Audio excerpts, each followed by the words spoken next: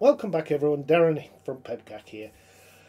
I'm hoping you come to this video because you've got an error similar to these, where you now have a pesky Win32 Bridge server error and you want to get rid of it.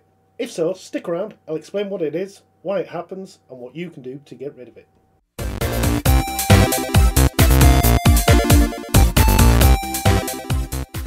Like a lot of my videos, I was inspired to make this one by a post over on the r/tech support subreddit. This time I post by Cyclonic Steak, who said, I get this error every startup. Win32.Bridge.Server.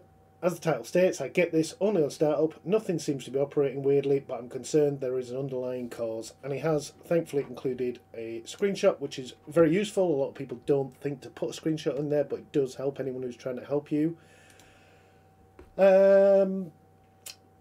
But what is it? Why are you getting it? And what is it? So the Win32Bridge server, it's part of the Cortana application. If you're not sure what Cortana is, it's Microsoft's answer to Siri, OK Google, or the Alexa digital assistants. It was introduced with Windows Phone in around 2014. RIP Windows Phone. Since then, it's been heavily pushed by Microsoft and is now thoroughly baked into Windows 10. However, much like Windows Phone, no one really uses it. No one wants it, and frankly, Microsoft, it's probably time to give up on it. But the question remains, why have you started getting it, and what can you do? Well, like most IT problems, the reason as to why you've got it could be any one of 100 reasons. Your problem is with Windows, you have the Windows installation itself, you have hundreds, if not thousands, of third-party applications installed alongside it, along with hardware drivers, third-party hardware. And it's very simple for one of those items to be faulty or to clash with another one of those items and cause these sorts of problems. Most likely, however, it's due to a corrupt system file, a clash with another application like iTunes, or you may have got it following a blue screen of death system crash. So let's have a look at what you can do to fix it. And thankfully with this one there are actually a number of options. So option one is to just get rid of it. If you don't use Cortana, you have no plans to use Cortana, which, let's face it, is 99% of the people out there, you can just tell Cortana to GTFO. Do this is very simple.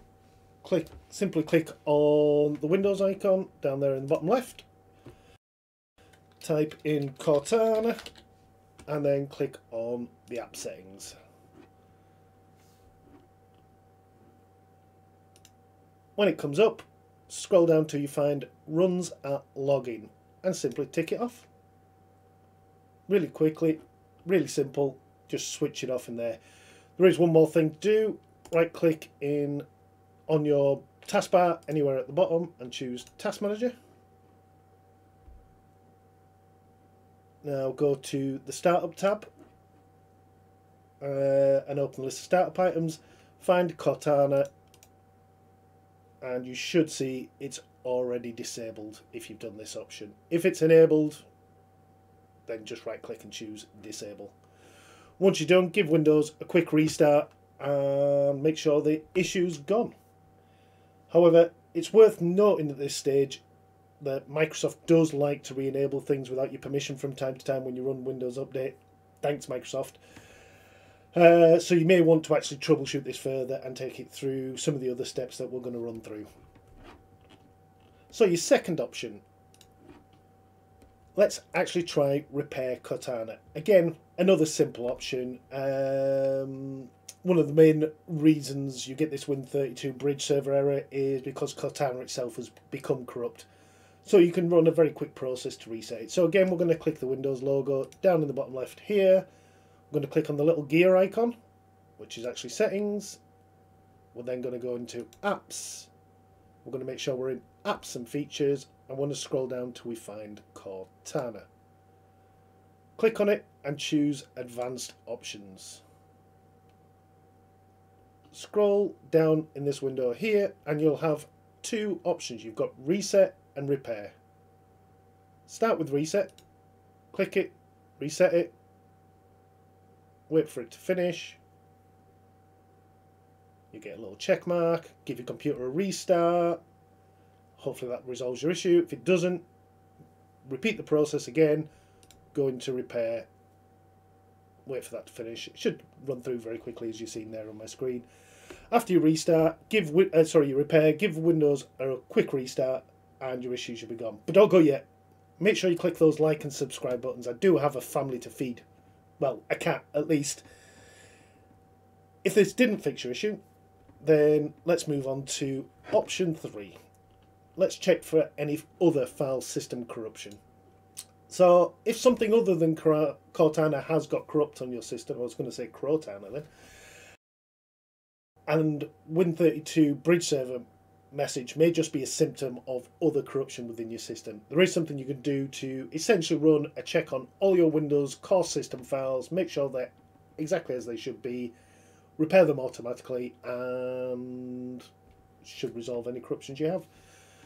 Reasonably simple to do. It can take a little while to run through, and all we're going to do is once again click on the Windows logo, type in the letters CMD or Charlie Michael Delta, look for command prompt and choose the option to run as administrator. If you don't have it over here on the right, you can right click on it and choose run as administrator.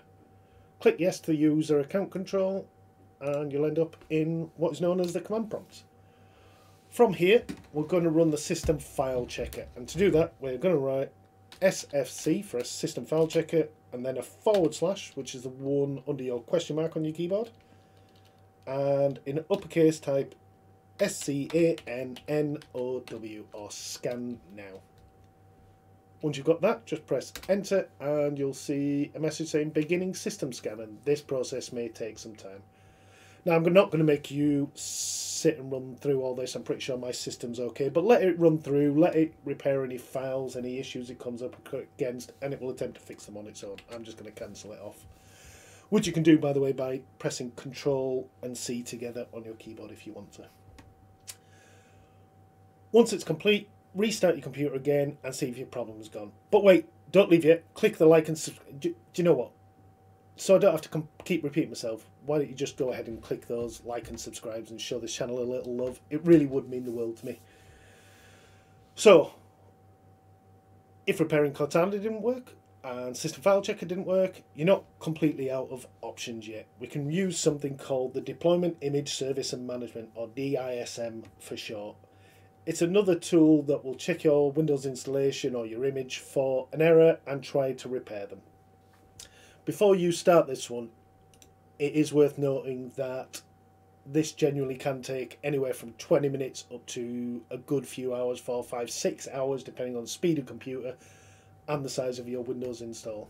So again, we're going to go into the command prompt as administrator, so click start, type CMD, choose run as administrator, or right click and run as administrator, yes to user account control, and in here we're going to now type, and don't worry, I will put copies of these commands down below, but we're going to type DISM / online with a capital O space / cleanup or cleanup hyphen image, another space / restore health with a capital R and a capital H.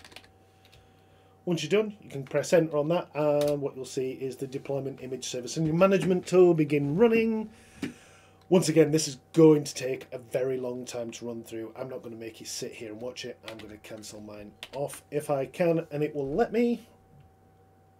It certainly did my testing. Come on, end it for me. Okay, I'm just going to kill it that way. That'll take a while to run through. Windows will restart again, and hopefully your issue is gone. No? Okay, we do have one last thing to try, and that is to nuke Cortana from orbit. More importantly, we're going to nuke something called the Connected Device Platform. Now, please note, this step is a little bit more drastic and should only be done if you are completely out of options. What we're going to do is, as I say, we're going to disable something called the Connected Device Platform. This is a core part of Windows that synchronizes your data between things like your Windows Calendar, your Windows Mail, OneDrive, and your Windows Contacts. So if you don't use any of those, you should be okay to disable this. To do what we're about to do, we're going to use something called a registry editor, and warning, it's worth taking note here, the Windows registry editor, when used incorrectly, can completely destroy your system. So please use it with caution, and only use it if you're 100% sure you know what you're doing or following an awesome guide like this one. So what we're going to do is, once again, click on the Windows logo, type regedit or regedit. Choose the Windows Registry Editor, click yes to the user account control, and bring it over so you can see what you're doing. I'm going to just go straight to the top so you can see where I'm going. So once you're in the Registry Editor, you should be at this screen. If you've ever been into it before, it'll do like mine just did. It'll take you straight back to wherever you last browsed it. But what you need to do is look for HKey Local Machine and expand that. Expand System, expand Current Control Set, which I've just lost again. There, Current Control Set. Scroll down, then you're going to expand Services, and you're going to scroll down and look for the CDP User SVC. Now there are a couple more of these, the CDP SVC and the CDP User Service with some random numbers after it. Make sure you're getting the right one. It's the one without any numbers and the one that does say user in here. Once you've clicked on here, what I'm going to advise you to do is first take a backup of the registry. Always wise to do when you're messing about in the registry is to back it up before you change anything. That way you can always revert it if the system isn't completely dead. Backing it up is easy. Just right click on this top level key, choose export, and give it save it somewhere you're going to be able to find it, and give it a file name, just in case I F it up, and save it to your desktop. So you can see that file there on my desktop, just in case. And what we're going to do is over on the right hand pane here is find this value start. I'm going to double click it, and it should have a value of 2. We're going to change that to number 4. 4 is essentially the system code for disabling this service. Now, if you do find you have messed something up and you want to put it back, you changed the wrong key, you deleted the key, you did something you shouldn't have done, and you want to restore that back up, all you've got to do is double click that, choose yes again, and click OK, and you'll see it's restored that value back to number 2 as it was before we changed anything. But for the purposes of this, you want it set to 4, and that's it. Now restart the computer, and you should all be good. If it did help, again, I'd love a comment down below. I'd love a like and subscribe. If you can comment as well, just let us know which of the solutions helped and solved the issue for you, then it'll help others. Again, do consider liking and subscribing. My cat is massively hungry and I don't like the way he's starting to look at me. If, however, none of these solutions help, then you can leave a comment down below, send me a message on Twitter, or brave the barren wastelands of my Discord, and I'll try to help if I can. There are links in the description below to all those things. That's it. Thanks for watching, and try not to break anything else for a while.